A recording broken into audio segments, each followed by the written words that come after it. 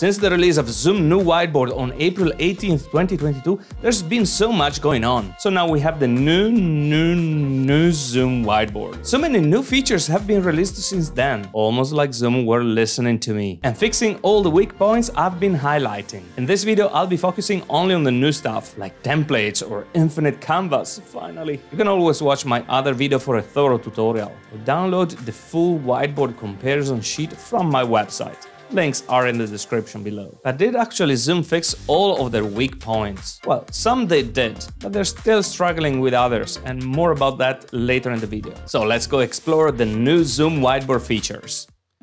I'm running a free version of Zoom on my MacBook Pro. As usual, make sure you are on the latest Zoom version.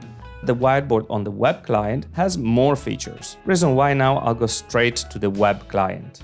To actually access the whiteboard, you have to click at the top right. The first big change that we notice is that there are now templates available. For the time being, there are 11 templates, but I'm sure Zoom will release more in the future. Let's have a look at a couple of them and at their style and graphics. They're all pretty simple, and in a way they resemble to those of Microsoft Whiteboard. They're not competing with the great templates of Miro or Mural, but all in all I have to say, way to go, well done Zoom. Let me choose, for example, this pros and cons template and click on Use this template. Let's now start exploring the features and look for things that have changed in the latest versions. There's a pen with 3 different thicknesses, a highlighter, and 8 predefined available colors. Let me try to draw something random here at the bottom. If I keep drawing downwards, the whiteboard is expanding. This is the second major update of the Zoom Whiteboard. In the earlier version, the canvas was limited, whereas now the whiteboard has an infinite canvas. Let me delete this thing, and now if I click on the selection tool, I find also the hand icon that allows me to move around the board. And if I keep drawing and going down, the canvas is still expanding. I have to say the experience is not as smooth as for the other whiteboards, in the sense that when you draw and push the boundaries of the viewable canvas, then the canvas expansion is not as fluid. And let's try to do the same on the left. The other thing I don't like so much is that you have to draw or place objects outside of the viewable canvas boundaries, because if you use the pen tool and try to push the boundaries of the canvas, you're not able to do it. So now that Zoom Whiteboard have an infinite canvas, have they removed their pages? Well, actually not. You can still create up to 12 pages. And to do so, you just click here at the bottom and then on plus to create a new page. Let's go back to our first page. Let's move on to the shape icon. And here we find the third improvement. At the beginning, Zoom Whiteboard only had 4 shapes, whereas now we have 14 basic shapes and 12 flowchart shapes. Let's insert a rectangle, and like before, we can insert text in the shape and format it.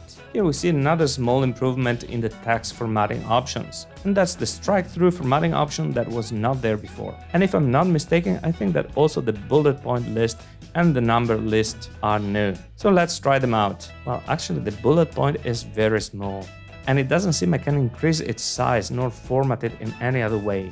And the same applies to the numbered list. Nothing has changed in the background color, in the transparency, and in the outline.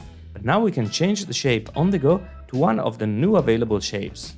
Like before, if we click on this dot and we drag it, we can duplicate the shape and connect the two. I don't want this new shape, so let me undo. Actually, undoing removes the connector and the text that I've inserted in the shape. That actually doesn't remove the second shape.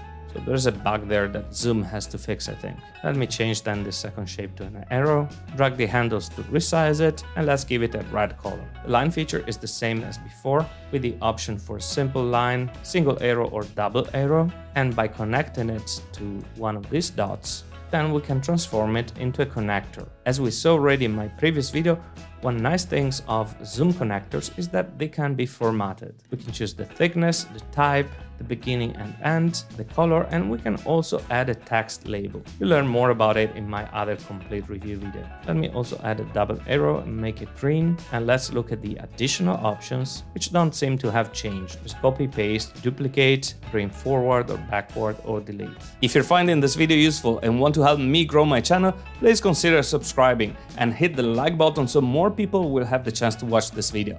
Thank you. Let's move on to the next feature, that is sticky notes. There are 8 preset colors available. Text can be formatted with the options that we've seen before already. And if we select auto size and then enlarge the sticky note, the text will adapt to its size. And again, if I click on this dot and then drag, I'll duplicate the object and link the two with a connector. The next feature is templates. We've seen already that it's a new one, and you have the options to access templates also from a whiteboard, meaning that you're not limited to using one template when you set up the whiteboard, but you can add and use multiple templates also after you've opened the whiteboard. We can add images, but we've seen already this feature. I'll now add my remote working hero logo. Also, the eraser has not changed, meaning that we can only do stroke erasing, whereas pixel by pixel eraser is not available. Here we have the undo and redo options, the pages we've seen, and that's about it for this panel. At the top right, we have the sharing options, which also have not changed, and the comments option. Also, comments have remained the same, meaning that you can place a comment anywhere on the board and that other users can reply to that comment. However, something that is still missing in my mind is that comments can't be linked to an object. All other additional options have remained the same. Exporting is possible in PDF and PNG format, and you can still lock the board. A pretty useful feature when you want to temporarily remove viewing access for everyone but owners. You can lock the whiteboard, and then when you're ready to collaborate again, you can unlock it. So let's move on from the other option, that is accessing the board from within a meeting. I'll launch a new Zoom meeting and click on whiteboards. Okay, let's have a look. Okay, the pen is the same.